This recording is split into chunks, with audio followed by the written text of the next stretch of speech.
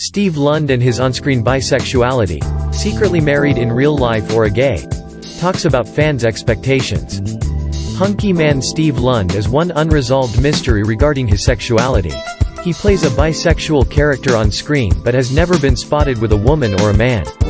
Who is helping this man to be in shape? Apart from his fans who love him, does he have a girlfriend to motivate him or a man to back him up? The 28-year-old actor Steve Lund have performed the roles of bisexual characters for some time, but now is he a straight arrow in real life, or he has a gay backstory we don't know about? This muscular actor has not proclaimed any news about himself being gay or straight, and we have not seen him with a partner in his spare time besides his Canadian heritage, hockey. But on September 5, 2016, a discovery was made when a picture of Steve surfaced, where he is with an unknown man standing disturbingly close, crossing arms and staring into each other's eyes almost like they are dancing intimately. This raised some speculation about his sexuality, but he has not yet revealed the truth to the media.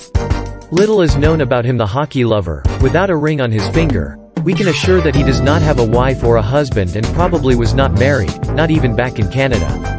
He has not given any comments about his personal life so far, and whenever he gets interviewed, he prefers drifting the conversation towards his professional life.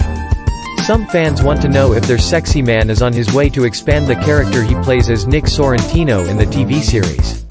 Since the series is an adaptation of the book, Steve clears out the expectations of the fans about the series resembling the book in his statement.